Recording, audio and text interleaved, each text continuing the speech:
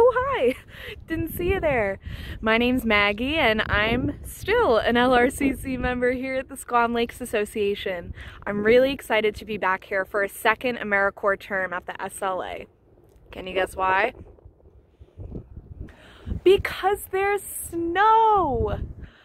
Here in New England, it seems like everybody kind of has different feelings about the snow. Me personally, I love it, you know, as long as it comes in the winter and leaves in the spring, as long as it snows on my birthday and we get a couple snow days, and of course as long as it doesn't run my car off the road. But regardless of what your feelings are about snow, you cannot deny the great benefits it has to our planet. So besides helping out the polar bears, what benefits does snow give us? Well, for starters, snow cover helps regulate the global temperature. Meteorologists use the term albedo to describe how reflective the Earth's surface is. So, pretend the snow isn't on the ground and imagine that we're in the dead of summer. So if the sun is shining on both of these buildings, which surface do you think is going to be hotter?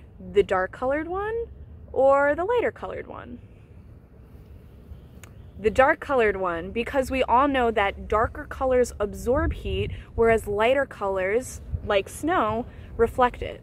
So snow and ice in a few key places can help keep the whole globe cool by reflecting that sunlight.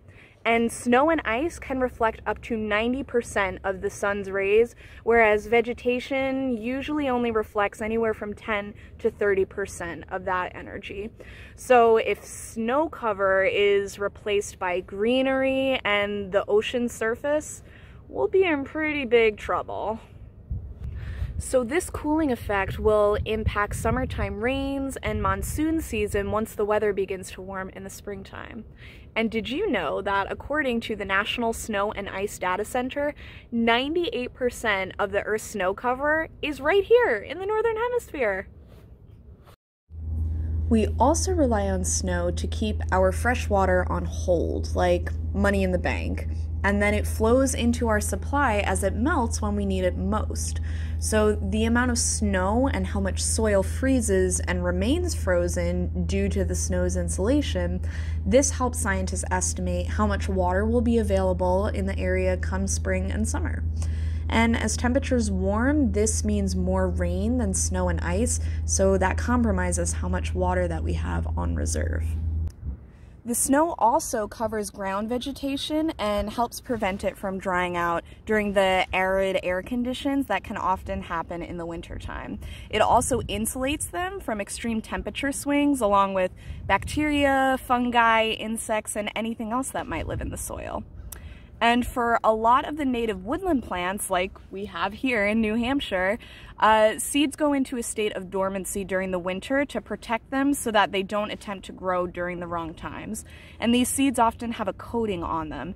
So when the snow goes through freeze and thaw cycles, this coating softens up, and it's easier for the seed to break out of the casing come the springtime. So if that casing isn't softened, it won't germinate in the spring. Another important benefit to snow is permafrost, which is ground that is permanently frozen on the land or on the ocean floor. And a layer of earth needs to remain frozen for at least 2 years for it to be considered permafrost.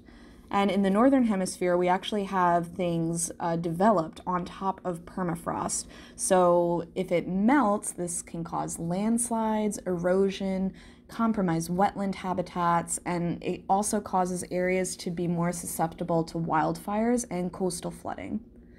And kind of like how snow keeps our water on reserve, permafrost is one of the largest reserves of greenhouse gases. So if these layers begin to thaw, these gases get released into the atmosphere, and we certainly do not need more of that.